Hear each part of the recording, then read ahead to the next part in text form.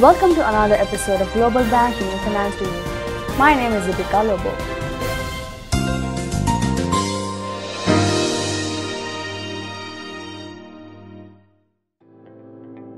Today we're going to talk about the difference between finance and accounting. We are giving away 1-year free subscription of Global Banking and Finance TV magazine to be delivered at your doorstep to one lucky winner.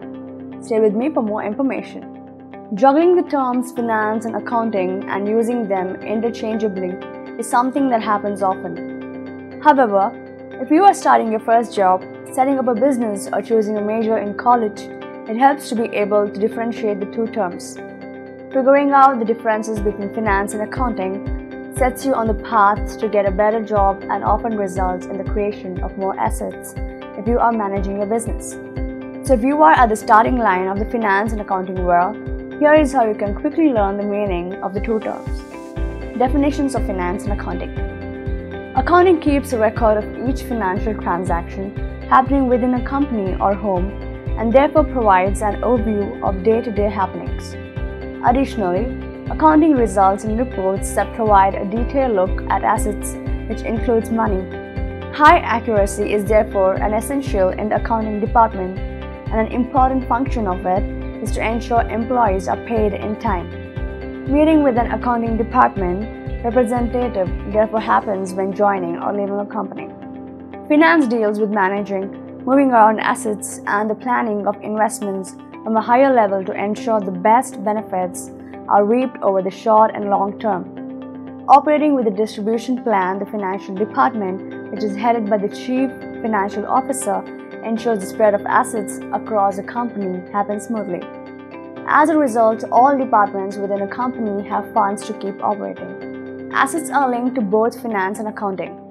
Looking at the bigger picture, finance and accounting both are involved with assets. While finance involves in moving around of assets which are necessary for keeping a home or business functioning, accounting ensures that assets spent are tracked. Finance and accounting departments. As you go in search for the finance and accounts department, as you start a new job in a company, it is quite probable that you will find these departments are separate. The reason for this splitting is because each department is valuable on their own, vital for the functioning of the company, and ensure it does not run a loss. Which department is involved in employee payroll? Onboarding a new employee in a company that is either big or small results in the accounting department getting involved. Even though HR is directly in charge of the onboarding procedure and collects employee details, which are input into specific software that manages the payroll, the accounting department does the actual calculation of monthly salaries. The payroll accounting process includes calculating bonuses, commissions earned from sales, and ensures that taxes are deducted before salaries and paid to employees.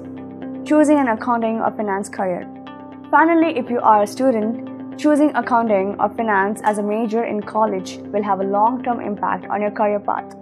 Accountants and the auditors, on the average, earn less than financial analysts, but since the growth rate of both job types is around 11%, you can rest assured that you will be employed in the future. Thanks for watching. Don't forget to subscribe, like, and comment, and one lucky winner will win a 1-year free subscription of Global Banking and Finance TV magazine.